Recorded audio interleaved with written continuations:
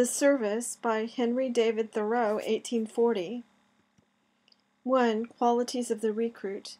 Spes sibi quisque, each one his own hope. Virgil. The brave man is the elder son of creation, who has stepped buoyantly into his inheritance, while the coward, who is the younger, waiteth patiently till he decease. He rides as wide of this earth's gravity as a star, and by yielding incessantly to all the impulses of the soul, is constantly drawn upward and becomes a fixed star. His bravery deals not so much in resolute action as healthy and assured rest. Its palmy state is a staying at home and compelling alliance in all directions. So stands his life to heaven, as some fair sunlit tree against the western horizon, and by sunrise is planted on some eastern hill to glisten in the first rays of the dawn. The brave man braves nothing, nor knows he of his bravery. He is that sixth champion against Thebes, whom, when the proud devices of the rest have been recorded, the poet describes as bearing a full-orbed shield of solid brass. But there was no device upon its circle, for not to seem just, but to be is his wish. He does not present a gleaming edge to ward off harm, for that will oftenest attract the lightning, but rather is the all-pervading ether, which the lightning does not strike, but purifies. So is the profanity of his companion as a flash across the face of his sky, which lights up and reveals its serene depths. Earth cannot shock the heavens, but its dull vapor and foul smoke make a bright cloud spot in the ether, and anon the sun, like a cutting artificer, will cut and paint it, and set it for a jewel in the breast of the sky. His greatness is not measurable, not such a greatness as when we would erect a stupendous piece of art and send far and near for materials, intending to lay the foundations deeper and rear the structure higher than ever, for hence results only a remarkable bulkiness without grandeur, lacking those true and simple proportions which are independent of size. He was not builded by that unwise generation that would fain have reached the heavens by piling one brick upon another, but by a far wiser, that builded inward and not outward, having found out a shorter way, through the observance of a higher art. The pyramids some artisan may measure with his line, but if he gives you the dimensions of the Parthenon in feet and inches, the figures will not embrace it like a cord, but dangle from its entablature like an elastic drapery. His eye is the focus in which all the rays from whatever side are collected, for itself being within and central, the entire circumference is revealed to it, just as we scan the whole concave of the heavens at a glance, but can compass only one side of the pebble at our feet. So does his discretion give prevalence to his valor. Discretion is the wise man's soul, says the poet. His prudence may safely go many strides beyond the utmost rashness of the coward, for, while he observes strictly the golden mean, he seems to run through all extremes with impunity, like the sun, which to the poor worldling now appears in the zenith, now in the horizon, and again is faintly reflected from the moon's disk, and has the credit of describing an entire great circle, crossing the equinoctial and solstitial colliers, without detriment to his steadfastness or mediocrity. The golden mean in ethics, as in physics, is the center of the system, and that about which all revolve, and though to a distant and plodding planet it be the uttermost extreme, yet one day, when that planet's year is complete, it will be found to be central. They who are alarmed lest virtue should so far demean herself as to be extremely good, have not yet wholly embraced her, but described only a slight arc of a few seconds about her, and from so small and ill-defined a curvature you can calculate no center whatever, but their mean is no better than meanness, nor their medium than mediocrity. The coward wants resolution, which the brave man can do without. He recognizes no faith but a creed, thinking the straw by which he is moored does him good service, because his sheet anchor does not drag. The house roof fights with the rain. He who is under shelter does not know it. In his religion, the ligature, which should be muscle and sinew, is rather like that thread which the accomplices of Cylon held in their hands when they went abroad from the temple of Minerva, the other end being attached to the statue of the goddess. But frequently, as in their case, the thread breaks, being stretched, and he is left without an asylum. The divinity in man is the true vestal fire of the temple, which is never permitted to go out, but burns as steadily and with as pure a flame on the obscure provincial altars as in Numa's temple at Rome. In the meanest are all the materials of manhood, only they are not rightly disposed. We say justly that the weak person is flat, for like all flat substances, he does not stand in the direction of his strength, that is, on his edge, but affords a convenient surface to put upon. He slides all the way through life. Most things are strong in one direction, a straw longitudinally, a board in the direction of its edge, a knee transversely to its grain, but the brave man is a perfect sphere which cannot fall on its flat side, and is equally strong every way. The coward is wretchedly spheroidal at best, too much educated or drawn out on one side, undepressed on the other, or may be likened to a hollow sphere, whose disposition of matter is best when the greatest bulk is intended. We shall not attain to be spherical by lying on one or the other side for an eternity, but only by resigning ourselves implicitly to the law of gravity in us shall we find our axis coincident with the celestial axis, and by revolving incessantly through all circles acquire a perfect sphericity. Mankind, like the earth, revolve mainly from west to east, and so are flattened at the pole. But does not philosophy give hint of a movement commencing to be rotary at the poles too, which in a millennium will have acquired increased rapidity and help restore an equilibrium? And when at length every star in the nebulae and Milky Way has looked down with mild radiance for a season, exerting its whole influence as the polar star, the demands of science will in some degree be satisfied. The grand and majestic have always somewhat of the undulatoriness of the sphere. It is the secret of majesty in the rolling gait of the elephant, and of all grace in action and in art. Always the line of beauty is a curve. When with pomp a huge sphere is drawn along the streets, by the efforts of 100 men, I seem to discover each striving to imitate its gait, and keep step with it, if possible to swell its own diameter. But onward it moves and conquers the multitude with its majesty. What shame, then, that our lives, which might so well be the source of planetary motion and sanction the order of the spheres, should be full of abruptness and angularity, so as not to roll nor move majestically. The Romans made fortune's surname to fortitude, for fortitude is that alchemy that turns all things to good fortune. The man of fortitude, whom the Latins called fortis, is no other than that lucky person whom Fors favors, or vir summe fortis. If we will, every bark may carry Caesar and Caesar's fortune.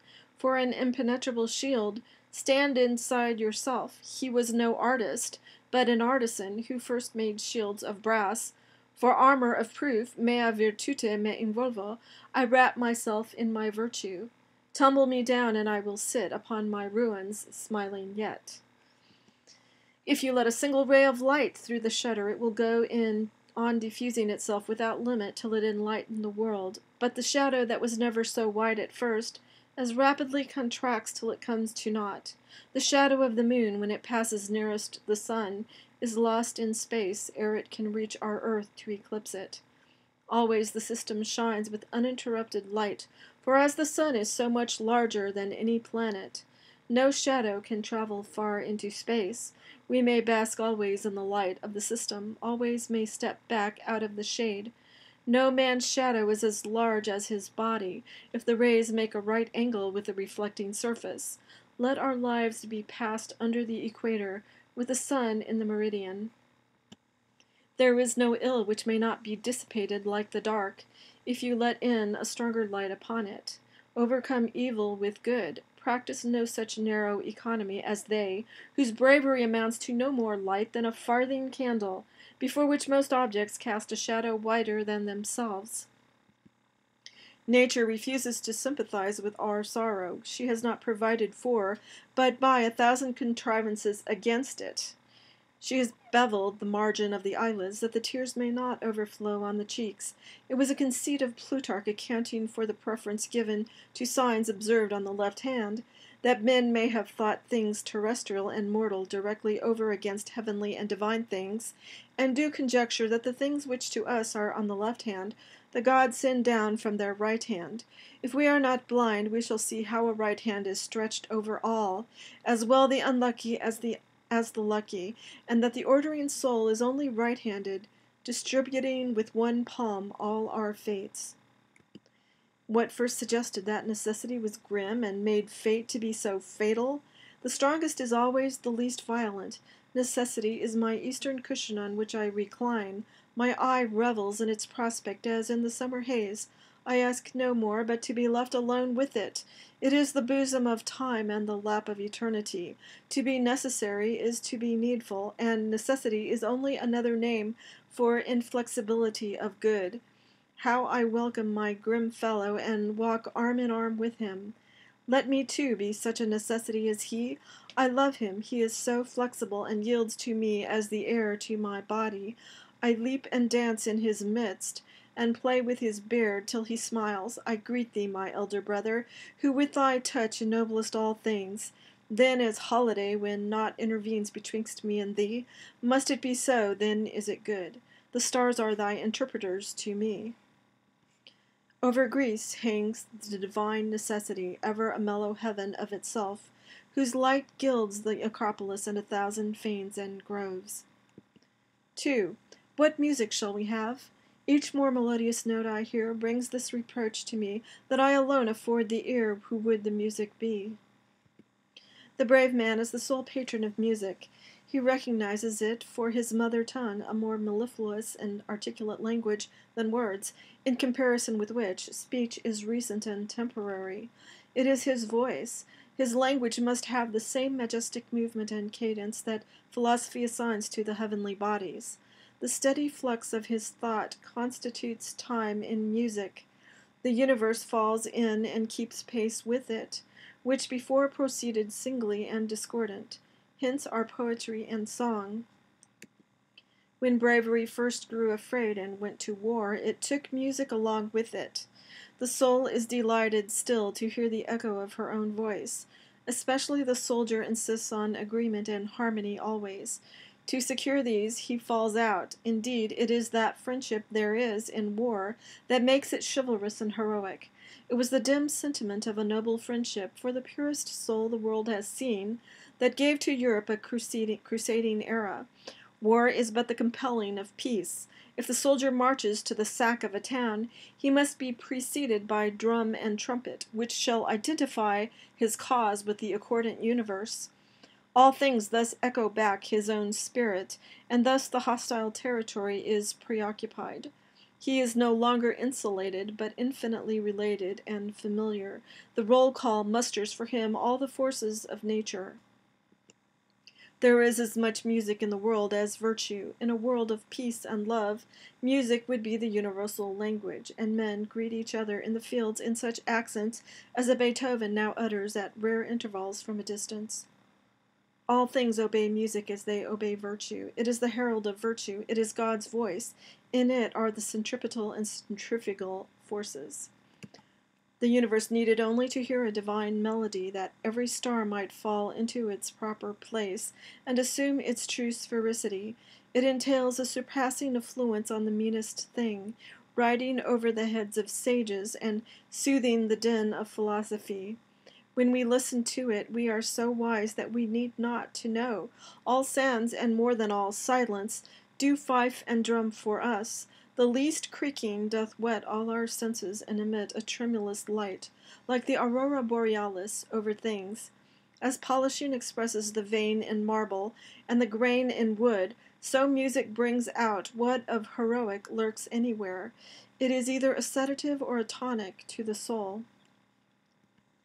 I read that Plato thinks the gods never gave men music, the science of melody and harmony, for mere delectation or to tickle the ear, but that the discordant parts of the circulations and beauteous fabric of the soul, and that of it that roves about the body, and many times for want of tune and air breaks forth into many extravagances and excesses, might be sweetly recalled and artfully wound up to their former consent and agreement.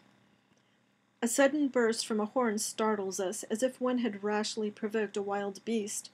We admire his boldness. He dares wake the echoes which he cannot put to rest.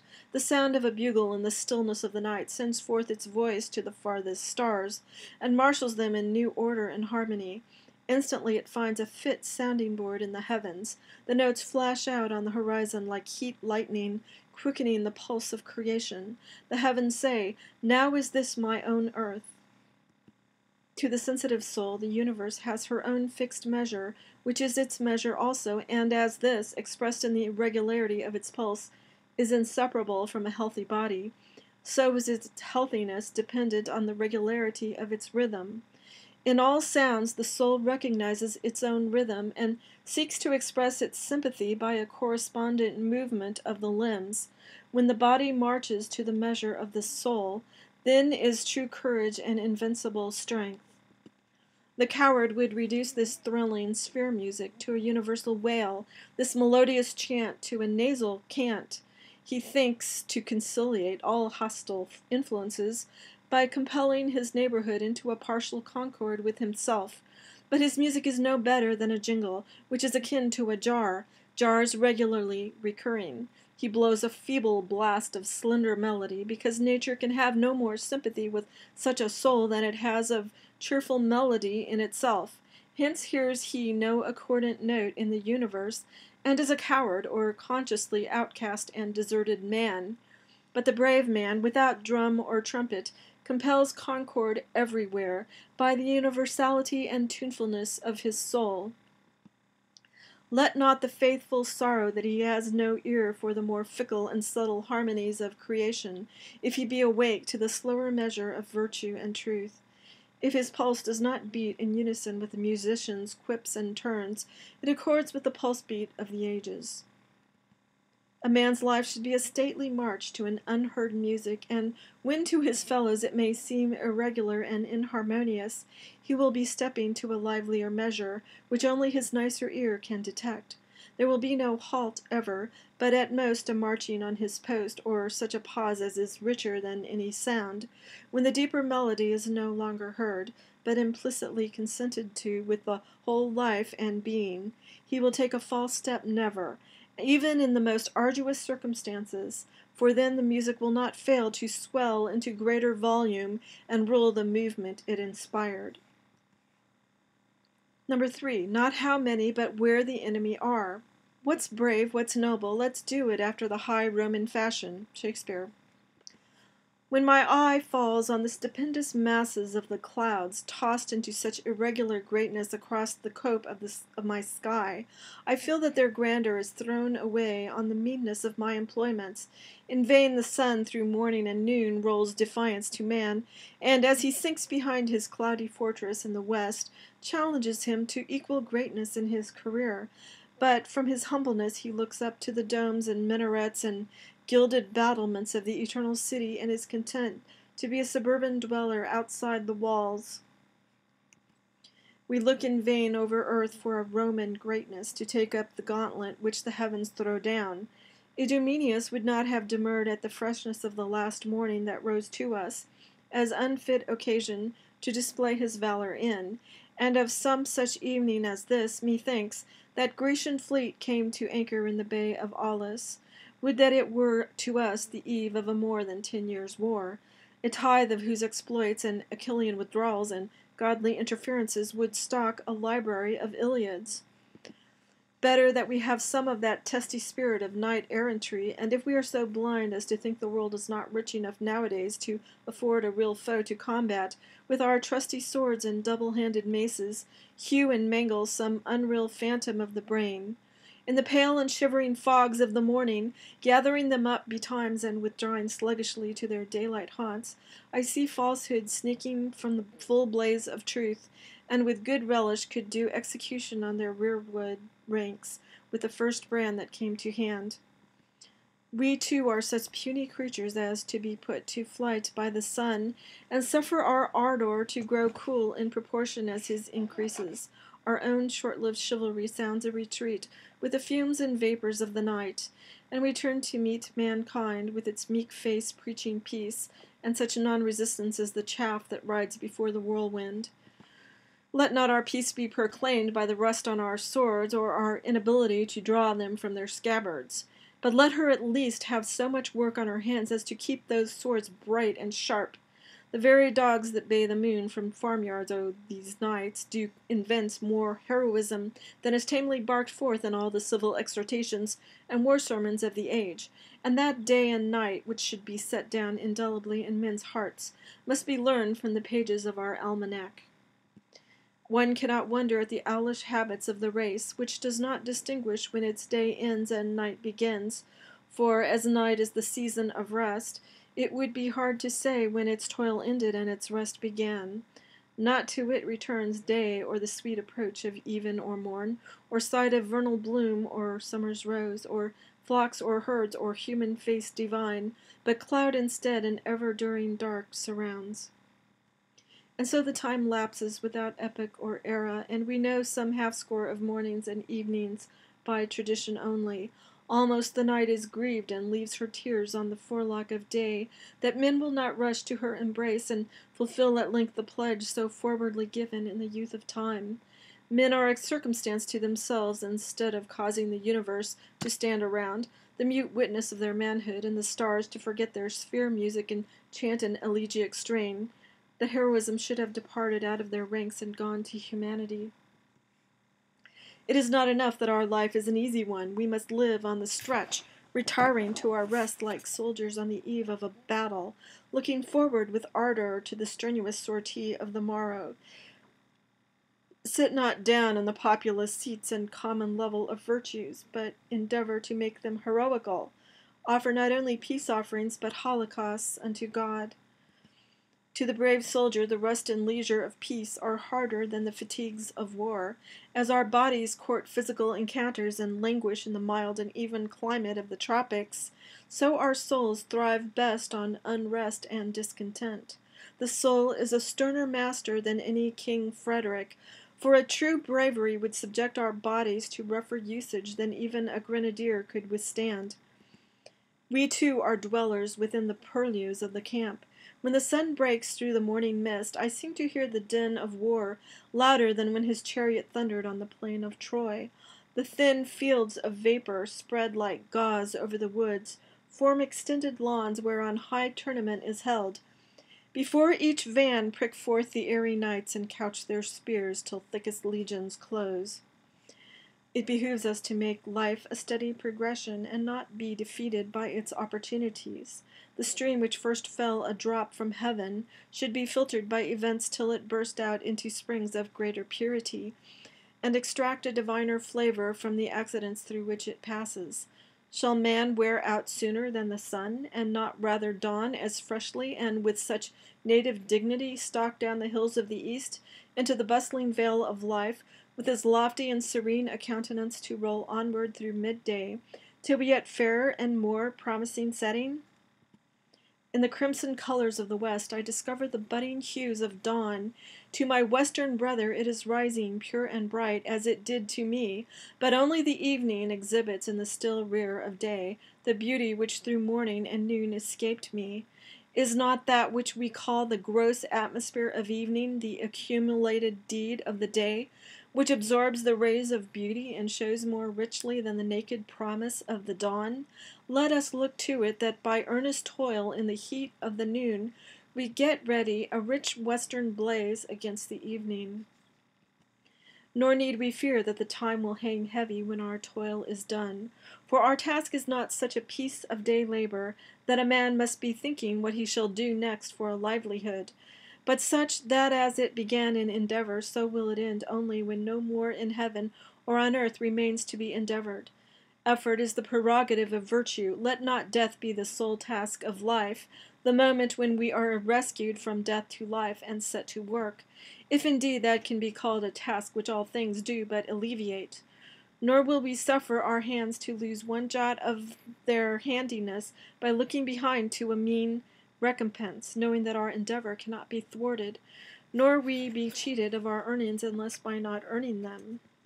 It concerns us rather to be somewhat here present than to leave something behind us, for if that were to be considered, it is never the deed men praise, but some marble or canvas, which are only a staging to the real work. The hugest and most effective deed may have no sensible result at all on earth, but may paint itself in the heavens with new stars and constellations, when in rare moments our whole being strives with one consent, which we name a yearning. We may not hope that our work will stand in any artist's gallery on earth. The bravest deed, which for the most part is left quite out of history, which alone wants the staleness of a deed done and the uncertainty of a deed doing, is the life of a great man. To perform exploits is to be temporarily bold, as becomes a courage that ebbs and flows, the soul quite vanquished by its own deed, subsiding into indifference and cowardice, but the exploit of a brave life consists in its momentary completeness. Every stroke of the chisel must enter our own flesh and bone. He is a mere idolater and apprentice to art who suffers it to grate dully on marble. For the true art is not merely a sublime consolation in holiday labor, which the gods have given to sickly mortals, but such a masterpiece as you may imagine a dweller on the tablelands of Central Asia might produce, with 70 years for canvas, and the faculties of a man for tools. A human life, wherein you might hope to discover more than the freshness of Guido's Aurora, or the mild light of Titian's landscapes, no bald imitation nor even rival of nature, but rather the restored original of which she is the reflection. For such a masterpiece as this, whole galleries of Greece and Italy are a mere mixing of colors and preparatory quarrying of marble. Of such sort, then, be our crusade, which, while it inclines chiefly to the hearty good will and activity of war, rather than the insincerity and sloth of peace, will set an example to both of calmness and energy, as unconcerned for victory as careless of defeat, not seeking to lengthen our term of service, nor to cut it short by a reprieve, but earnestly applying ourselves to the campaign before us. Nor let our warfare be a boorish and uncourteous one, but a higher courtesy attend its higher chivalry, though not to the slackening of its tougher duties and severer discipline, that so our camp may be a palestra, wherein the dormant energies and affections of men may tug and wrestle, not to their discomfiture, but to their mutual exercise and development. What were Godfrey and Gonzalo, unless we breathed the life unto them, and enacted their exploits as a prelude to our own? The past is the canvas on which our idea is painted, the dim prospectus of our future field. We are dreaming of what we are to do. Methinks I hear the clarion sound, and clang of corselet and buckler, from many a silent hamlet of the soul. The signal gun has long since sounded, and we are not yet on our posts. Let us make such haste as the morning, and such delay as the evening.